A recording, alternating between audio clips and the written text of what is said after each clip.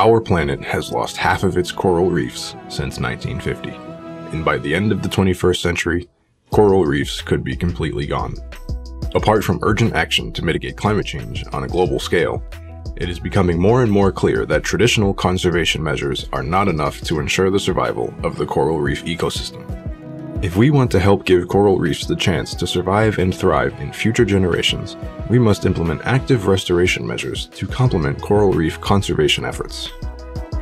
So how can we restore coral reefs?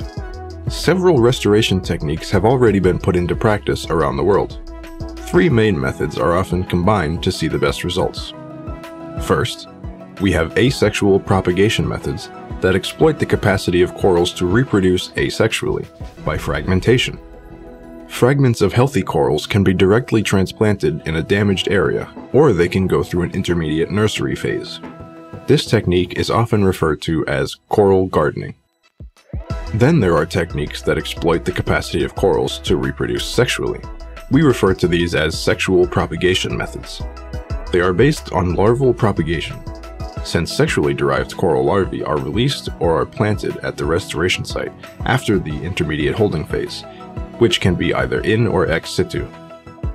Finally, there are substratum enhancement methods, which are all techniques that are focused on increasing potential habitats for reef fauna and for the larval attachment process. Thanks to all of these techniques and many others in use, a multitude of coral restoration projects are coming to fruition and giving hope to deeply damaged reefs.